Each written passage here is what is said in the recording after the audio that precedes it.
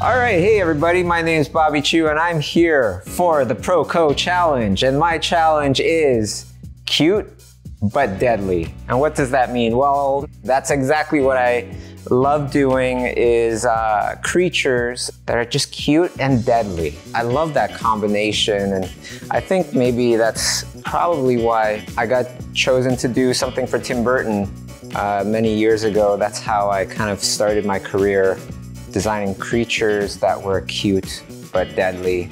And sometimes just deadly, sometimes just cute. But when you put that combination together, it's like sweet and sour. It just goes together so well sometimes when it's the right amount. And that is the big challenge today. I'm gonna be looking for design. I'm gonna be looking for technical ability. And most of all, I'll be looking for the emotion that it gives me. And that generally is from the idea or story. All right, so why don't we hop in and check out some of this art. All right, so this one is Momo draws ants getting eaten by a bird. It's a little chick with a scorpion tail. So the chick part is the cute part. The scorpion tail is definitely the deadly part. What I would have loved to do is just incorporate that stinger in there more. Like, how is it truly being deadly? I think maybe with the ants also following the little chick, it doesn't seem like the ants are that scared, which the thing could still be deadly, but it does take away from that overall feeling that this creature is deadly. While this one is very cool, the idea is very cool. I really love how the shadow tells the story, right? You can see this ominous kind of creature in the shadows. Maybe that's what's truly living inside this cat. I don't know, but I would love to find out. The curiosity is there. Now, the thing about this one is that the character and the cat are both in black and white. And for me, that doesn't really have much to do with the interesting thing about this illustration. However, that is something that you notice a lot. Too much, I feel. For me, if I was to do this, I wouldn't make the characters black and white unless it was for a certain purpose. Because right now it's just attracting too much attention for that, as opposed to the cat and the shadow that it projects. Chow. I don't want to eat that. It's cute and deadly. That's awesome. Now for me, there does seem to be a lot of kind of like dodge and burn here. A lot of extremely dark tones and a lot of extremely saturated light tones. And it just feels a little bit too much to me. Kind of feel like those are kind of like the icing on the cake. You don't want to have too much icing. The other part about this is, you know, the creature part of the mouth kind of thing coming out of the back end of this chicken, it does feel a little odd. It feels very graphic. And the reason that it feels graphic to me is that it's a perfect kind of profile shot of the mouth butt, whatever you want to call it. Now, in this case, nothing else is perfectly up front or to the side. So that makes that mouth, because it's to the side and everything, just kind of a little jarring for me. It's just like, I can't help but to focus on it because it's such a graphic looking thing now because of the angle that you chose. However, I really like the idea. It was really fun. Boom, very cute and very trippy. If this challenge was called Cute But Trippy, you got it right there. I like the whole entire feeling of trippy, and I love how you really played with the eye and made it almost like space, like you're looking into outer space through the eyes or something. And the little stars in the darker part of the fur, or that's what it feels like to me, stars. Really wonderful. However, the only thing about this is I just didn't feel like it was cute but deadly anymore. Okay, the deadly part I didn't really feel as much, but wonderful job. Okay, Mikael Gustafsson. Fantastic, fantastic. You know what I love about this is it's clear how the story goes. Are you supposed to look at the finger first?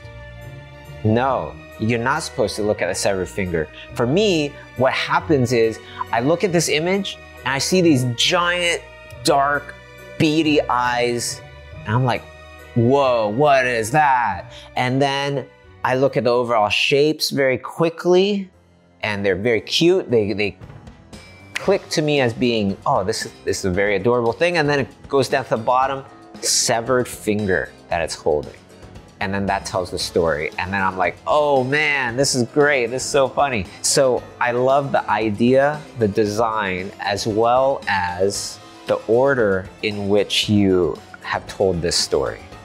The one thing about this one, I feel, is there's these light tones that are sprinkled throughout this image, in the blue fur especially, that almost makes it feel like you missed painting in some areas, which you didn't. It's just lighter fur. Technically, it doesn't feel truly three-dimensional, truly furry. That could be a style choice. That could be more like I'm doing an illustration. I'm not thinking about representing the thing as very, very representational of a furry creature. But to me, it does feel a little inconsistent. You know, the white fur, the tuft of fur on the chest feels completely different than the tufts of fur on the side of the face. And so because of that, it's inconsistent to me in the technical way that you painted this. However, it doesn't really matter sometimes. You know, I feel like story is king, and the feeling that you get from the image is the most important part. And you got it, so way to go. I love this one. Let's take a look at the next one. Now this one was a little disturbing to me, I feel, because right off the bat, because they're both white creatures and one looks like it's about to eat the other, it feels a little bit like cannibalism. And that was definitely creepy. The cute part, it feels kind of maybe cute, but I would love to have seen it be more cute. Turn that cute meter up a bunch. That's what I'd say. So this one here is funny. I think it's more funny than cute, but you did an excellent job. The texture here, really nice. On the back, you could really feel what kind of texture that is. The butterfly looking wings, I feel like they are just kind of there. And what I would love to have seen is how does it transition from the butterfly wings forming into the back muscles and stuff like that? Like, how do they attach? Because currently they feel like they're kind of sunk in. And perhaps same with the flower on top of the head. The last part is that a nose has the tiny little butterfly like on the nose there? Is that the nose or is that a butterfly? So that part was a little perhaps confusing for me. The other part to this, which is just kind of like a general thing, when I'm creating creatures, and especially for films, you know, you gotta think about that backstory. You gotta think about, how does this thing live?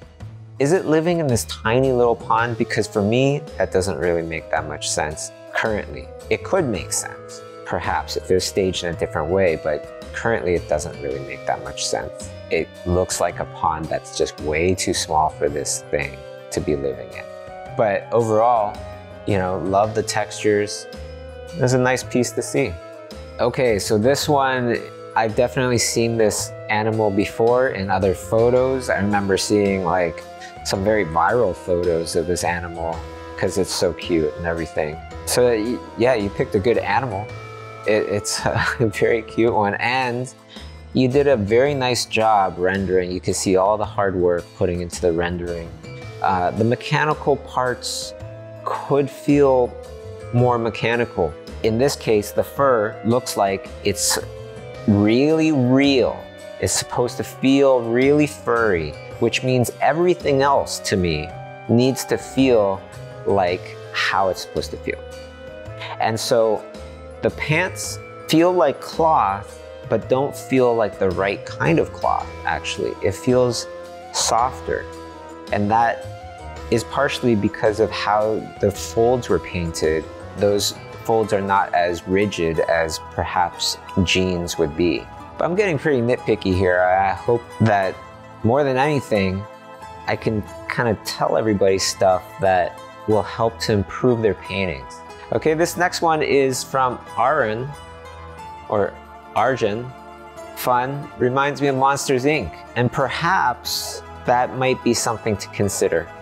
Right, when you think of the color of Scully and you think of the design of Mike, you put that round shape of Mike in there with the one eyeball, and then you put the color of Scully, or is it Sully? Sully. And we have this. And it doesn't help that the little kid has a little book that says Monster over top of it. It reminds me of Monsters, Inc. However, it's a fun idea. It's a cute idea. And so the idea, I really love it. It's fun. But I do feel like we have to be very aware of the other things that are going on that other people have made, and make sure that we come off as an individual, as our own creative person. All right, so what do we have next here? We have Claudio. This is fantastic. Love it. You know, I'm not always all about very representational, very realistic. I very much appreciate all facets of art, including a more illustrative style, and this is a wonderful example of that. I love a bunch of things about this, okay? So first is the biggest thing that comes to me is the story of this painting here. It automatically is taken as cute, right? I look at it, I'm like, oh, what's this cute thing? Oh, it's so cute. And then I look a little bit further and I go, oh, that's a little weird. You can see the brain of this creature and the veins that attach to the eyeballs. And then I see the skeleton of a rodent, it looks like. And then I understand, right? I understand this image as this blob absorbed the rat and devoured it, dissolved it. And that's kind of creepy. But it's also kind of cute. Now, the other thing I really love about this is that this person didn't stop there. You didn't stop there, Claudio. You didn't, because you put in some fun posters in the back here, mask required, and you got this person with coronavirus pandemic mask. Also, you have these boxes in the back there. You have a little tag of graffiti on the wall. You have some stuff that's laid down on the ground there. Little bottle cap and something else. I love that. I appreciate that because it rewards the viewer with something else to look at, right? Well, if they decide to pay more attention to your piece, I love doing those things. I love it when somebody is looking at my piece of art and they react and they look further and they go, oh wow, yeah, did you see that? And they start telling their friends, they go, yeah, you see this little Chewbacca little sketch that I did? And they go, oh yeah, that's baby Chewie. But look at the lunchbox. He's carrying a Star Trek lunchbox. He's a Star Trek fan, you know, and then they just feel this extra bit of joy, like they found something special. I love doing that with pieces, and you've done that with this one. So way to go. All right, Sarah, awesome. So you got this beautiful little cute mouse that has tamed this nasty looking miniature dinosaur thing named Lucy, right? I love that, by the way, how you put a little name tag on Lucy and how it's named Lucy, because that sounds definitely cute, but you can tell it's very deadly. And the combination is cute, right? With a deadly beast, which is awesome. Nice job. So what do we have here? We have Cute and Deadly Squad. Okay, Michael, awesome job. 3 rodents, the rodent warriors ready to do battle. Now, the thing I really appreciate about design, about film, about characters is when you can really feel the time and energy and research that were put into a piece. You know, when I looked at all the designs in Black Panther, oh my gosh, you could just keep going back and seeing more and more. It's like, oh, what is this tribe? Oh, what is this tribe? What is, You know, and every tribe within Wakanda had their own identity.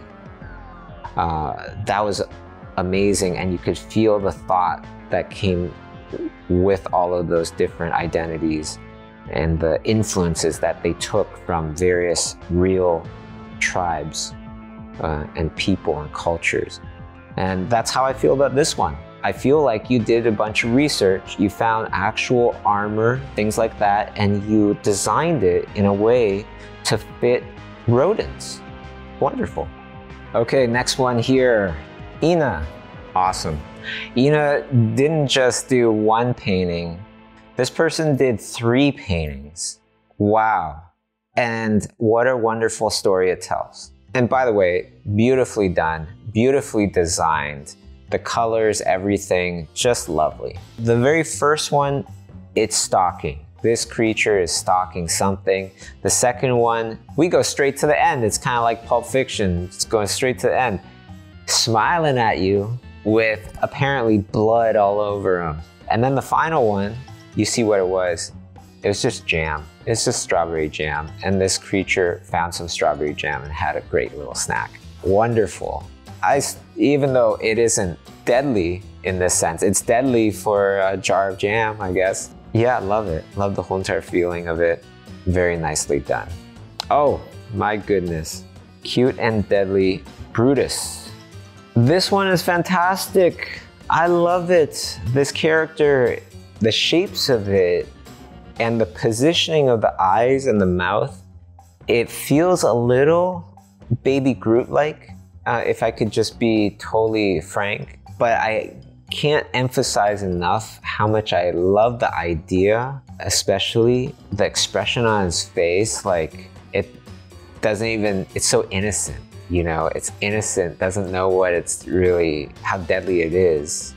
Looks like a little coal kind of kid that's just on fire and is about to cause a lot of havoc. Way to go. This one was very nicely done.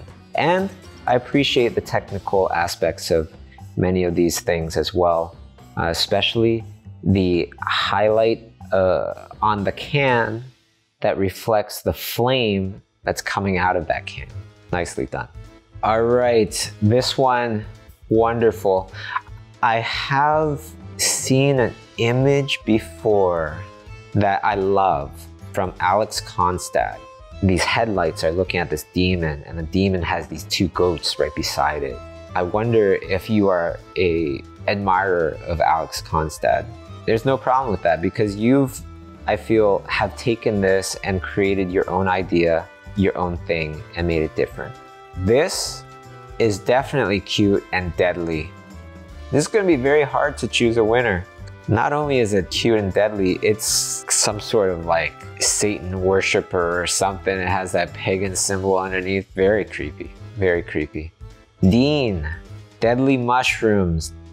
Now this one is great as an illustration, I feel, but as perhaps a concept, I feel like it can be a little bit more difficult to absorb quickly. And this is really just an extra thought. Okay, from looking at this. This was an illustration challenge, so this is a wonderful illustration for my work. If I'm working on a film, this most likely wouldn't work unless you're not supposed to truly understand what that thing is, because clarity is crazy important when you're working on games or films. You want to let the audience know exactly what it is if they're supposed to know exactly what it is, and you're supposed to let them know very, very quickly. This one just takes a little while, okay? But overall, nice job. Love it. This tells a whole entire story, and you know what? This actually looks like it could be in an art of book or something, like an art of some movie where this is an amazing scene where everybody thought there's no hope to save us from this giant Godzilla. Out comes this beautiful white unicorn with a blonde tail and blonde mane and defeats Godzilla. Wonderful. Yes, another, it looks somewhat mushroom-like definitely deadly looking with all those teeth there. And then overall, if I just kind of glanced at it, I'd probably think it's pretty cute too. Nice.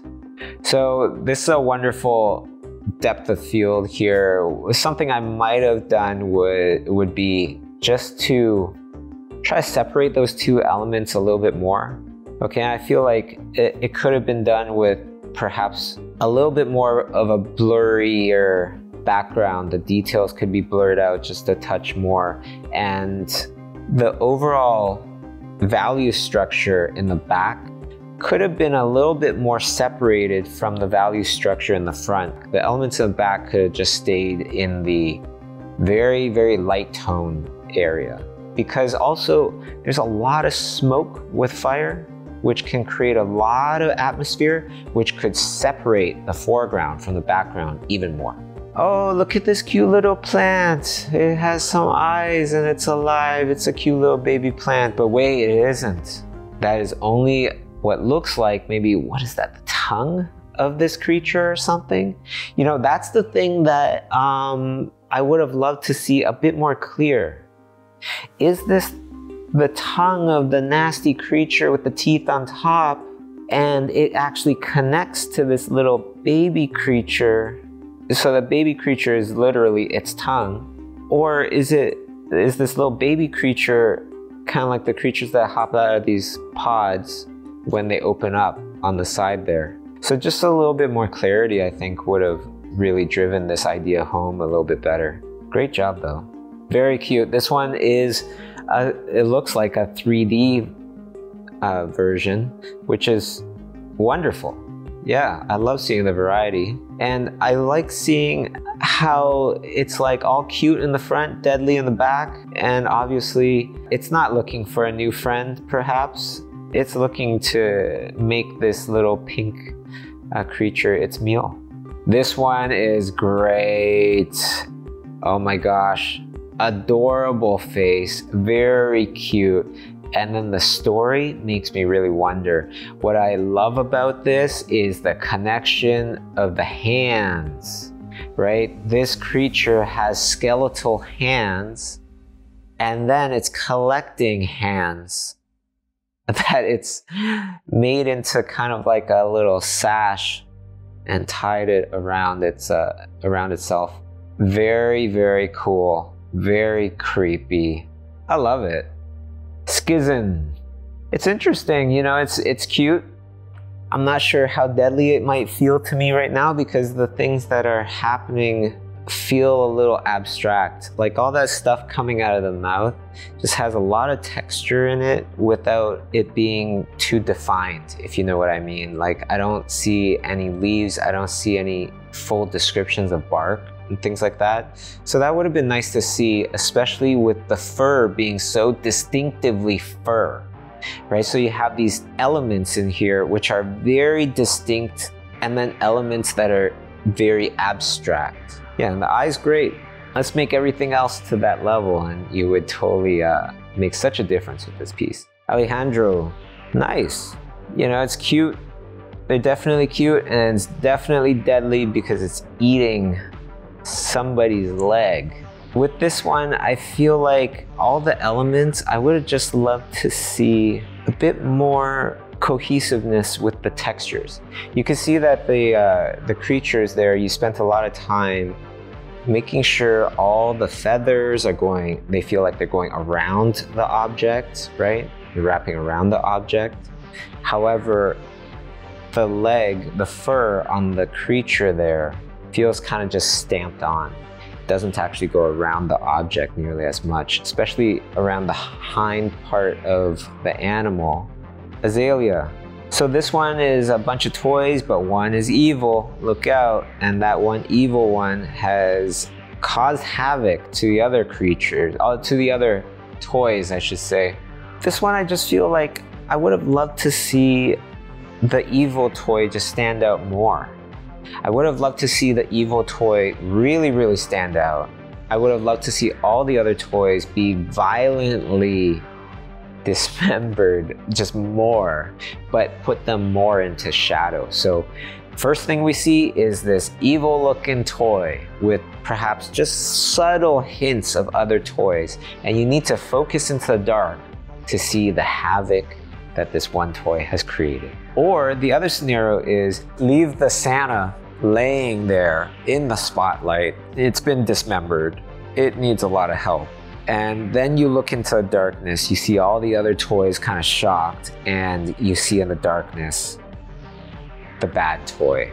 And perhaps the bad toy can have just slightly little glowing red eyes or something like that in the darkness. You know, it's all about the pace and the order which you tell the story. Okay, this next one here, it's cute.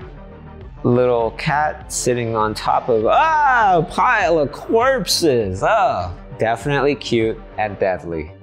This one's interesting because I'm just not sure which one's the deadly one. The bigger one looks like it should be the deadly one, but it also looks like it's just tangled in a pile of webs, but it's not scared. So it doesn't feel like the smaller one is the deadly one either, but the smaller one looks like it's more free. So I just would have loved to see that those messages defined a bit better. But I really appreciated how the eyes are not just typical eyes. You know, you have magenta in there. Instead of whites for the eyes, it's magenta, which is fun and interesting and different. This one here, Ingrid, love the pose, love the angle, and it's adorable, adorable expression. Definitely cute, but deadly. The side part of that armor, I feel like should be with darker tones. I would take away some of those highlights there as well, because you have this really nice highlight on the front part of that mask thing that comes down. Putting highlights on the other side kind of takes away from it a bit. Lovely job. Who wants sushi? Not me, after looking at this one. You know, because you got this big puffer fish and it's about to devour its own kind, and this frog is like, I'm out of here. Cute puffer fish, deadly to other aquatic things. This one, bird, it's cute, but it's a fire bird and it's burnt down a village. Nice job. Okay, Jody, done a little gerbil. I used to have a little gerbil. Gerbils are cute, but they can definitely be deadly. They got really sharp teeth, and I remember getting bit by one, breaking right through the skin, and I was definitely a lot more careful after that. This one especially is deadly because it's got all that extra stuff on the back. Still looks very cute though. Very nicely rendered here. It's a beautiful piece, lovely design, very cute creature. Not sure how deadly it is. That's the thing I would have loved to see you push a bit more. Great job. This one, whew, really beautifully rendered. Really beautifully rendered. And it looks cute. I could understand that it's deadly because it's chasing this fish. It's about to eat that fish, so it's deadly to the fish. However, I would have loved to see the deadly aspect of this ramped up even more. That would have been awesome. Okay, here we go. Snake doing self-portrait. That's cute, and it's deadly, so good job. All right, and we have this one over here. I would have loved to see the deadly part just turned up a bit more, maybe more ferocious looking eyes. I think there's just so much cuteness in this that you could afford to make this creature a bit more deadly.